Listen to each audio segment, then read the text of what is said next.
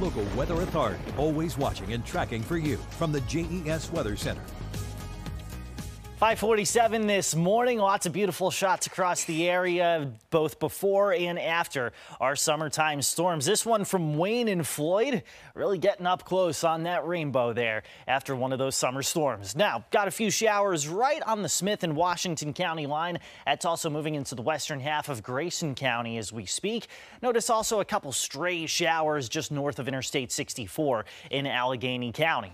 Back up the view, though, and you see this area of low pressure around the Great Lakes. Attached to that is a front that's going to help to trigger a few more of these hit or miss showers and thunderstorms. Now, again, you see a few of those this morning, but between about noon and 6, your best chance for any kind of scattered storms is going to be along and to the east of the Blue Ridge Parkway. Not going to be as wet as we were yesterday, but as this front finally sags south, we'll turn hotter heading into tomorrow and will mostly stay dry.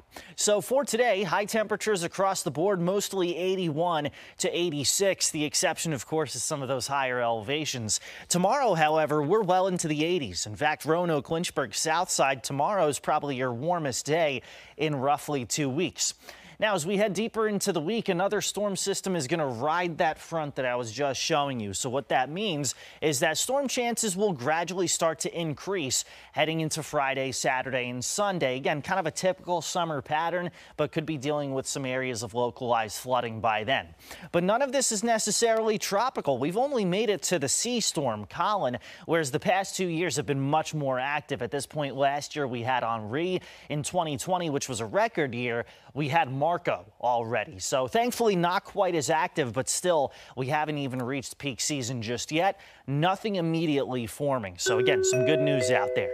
For the New River Valley, high temperatures about 80 to 82 for the next several days. Maybe a stray shower Wednesday, couple late storms Thursday, and then Friday, Saturday, Sunday is when the pattern starts to turn a little stormier for us.